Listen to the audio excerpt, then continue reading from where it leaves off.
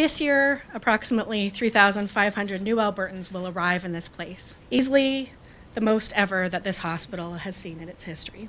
The new neonatal intensive care unit is expected to be completed summer 2019, and it will also benefit from the expertise of the Stollery Children's Hospital, which will operate the unit here. Having the neonatal intensive care unit in St. Albert will help newborns, but it will also reduce stress and anxiety that the families with these sick babies have. Instead of having to travel to one of Edmonton's larger hospitals, they can stay together close to home.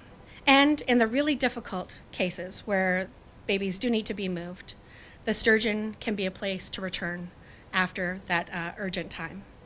So this neonatal intensive care unit will make life better for St. Albert families and for those in the surrounding communities as well.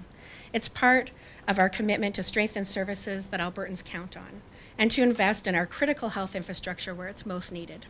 The health of our province starts with the health of its children. With the government's $2.3 million investment in infrastructure and our donors' $2.5 million campaign to invest in state-of-the-art equipment and family-centered space, the new Sturgeon NICU will provide excellence in care for neonatal babies that will serve the growing population of St. Albert, but also its surrounding areas, and keep families closer to home where they heal best.